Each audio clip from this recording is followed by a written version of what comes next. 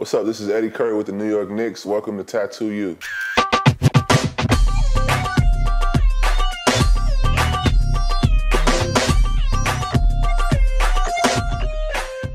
I was with my buddies, man, and it was this tattoo place that was right up the street from my house. So like we all walked over there and we would try to get them to do a tattoo on us all the time, and they never would do it because they're like, oh, we know you guys aren't, of age. But eventually they did it for us, and everybody was in there getting tattoos, and it was crazy. I was 16 when I got my first tattoo. It was somebody's name. So let's talk about my second tattoo. Let's talk about my second tattoo. My second tattoo was also when I was 16, and it was something over here, but I got it covered up since then. It was a bulldog's face right here, but I've got it like filled in and all kind of stuff. When I got it, I had to hide it from my parents. So, I got a tattoo, but I always wore long socks. So I got it on my leg first. They were mad, man. They were real mad. It was like, they felt like I was trying to be defiant and all that stuff. And, but later on, they're cool now. They're cool now about it. And I think, I think actually what cooled them off was I went and got a mom and dad kind of tattoo. I love my mom kind of tattoo. So after that, everything was cool. So it wasn't like a tattoo that I could just oh yeah, everybody come look at this. But after I got the first one, I got the second one, and then the third one, and the fourth one, and it was just like a trend. And that was around the time when Allen Iverson was huge, and everybody was basically copying his tattoos. A lot of my friends had exactly what he had. So but luckily, I didn't do that. I'm glad I didn't. This was right before the NBA, and I started out with just the NBA logo, and it was always a lot of talk about, me and all my friends got this right here. We got Hoop Life.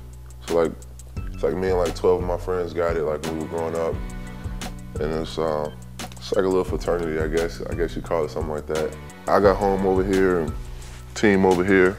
Me and 2 of my other friends got this same tattoo, Chicago.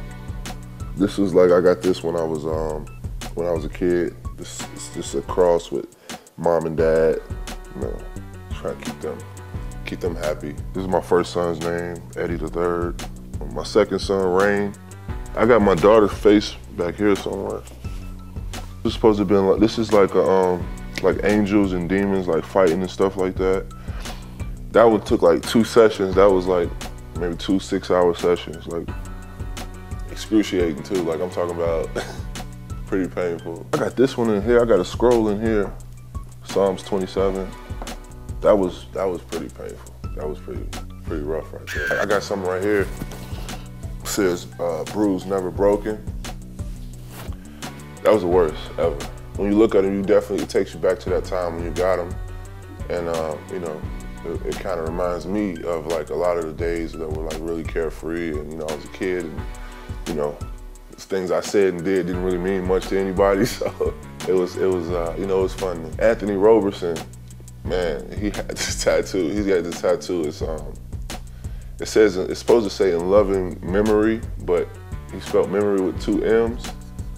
And so we were like, yo, man, why'd you, we don't want to, I'm sorry about what happened or whatever, but, that's spelled wrong. He's like, yeah, but it was spelled wrong in the obituary, so they just put it on my arm right there. I'm like, yo, man, that's no excuse, man. Seriously. Then he got it fixed up, and it still was spelled wrong. He got it done over, and it was still wrong. I kind of always knew what my line of work was going to be when I got older, and, tattoos are pretty cool, to look at in the NBA. A lot of people look at the artwork.